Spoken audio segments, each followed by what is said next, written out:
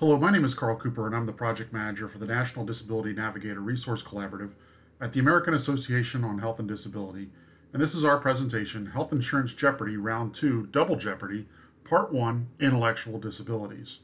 For those of you unfamiliar with the National Disability Navigator Resource Collaborative, or NDNRC, it is the mission of the NDNRC to provide cross-disability information and support to navigators and other enrollment specialists, thereby ensuring people with disabilities receive accurate information when selecting and enrolling in insurance through the Affordable Care Act marketplaces. I always say that when a consumer is looking at plans on the ACA marketplace, it is like playing a game of Health Insurance Jeopardy. I say that because those of you familiar with the game show know that in Jeopardy, it's not about the answer, it's about asking the right question. And consumers need to make sure they are asking the right questions about the plans being offered in order to make an informed choice. So let's play our game.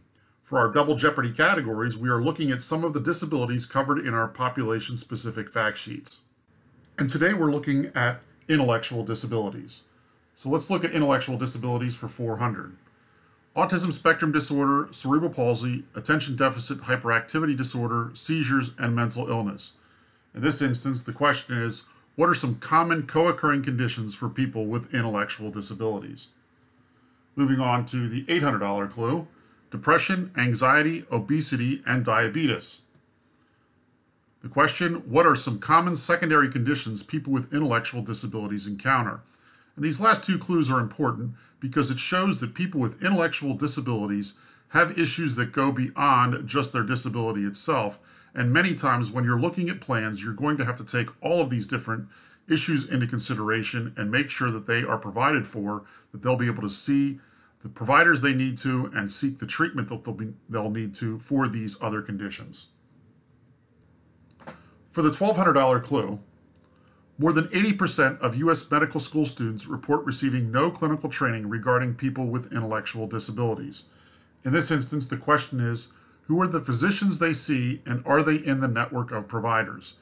And in this instance, you really need to look at the fact that these are people that many times do not have a lot of training around people with intellectual disabilities.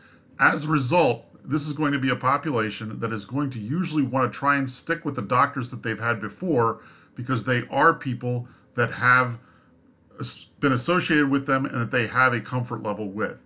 As a result, many times it's going to be very important to check the network of providers to make sure that the physician that this particular individual is used to seeing is in that network so that they can continue to go to see that doctor that they have the comfort level with. Moving on to the $1,600 clue, physical, occupational, behavioral, and speech. In this instance, the question is, what are some common therapies used by people with intellectual disabilities? And moving on, the $2,000 clue, therapies that help with basic social skills, fine motor skills to help dress themselves, how to administer his or her own medication safely, and how to use a phone. In this instance, the question is, what are examples of habilitation therapies for people with intellectual disabilities? And these are habilitation therapies because they're skills that they never had, whereas opposed to rehabilitation is something that you had and you've lost, and you're now trying to regain that particular skill.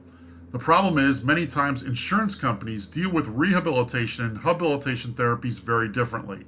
If you want more information on this, I'd encourage you to check out our other YouTube video on rehabilitation and habilitation therapies.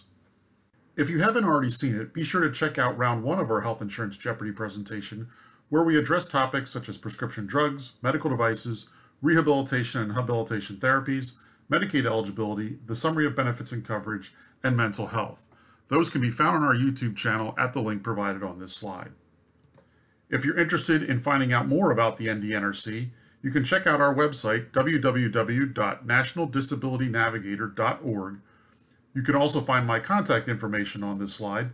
Feel free to reach out to us if you have questions as you're assisting an individual with a disability enroll in health insurance. Also, please subscribe to our channel to get more helpful videos like this one. And if you're interested in learning about the other disabilities listed, be sure to check out the links in the description below to access those videos. Thank you.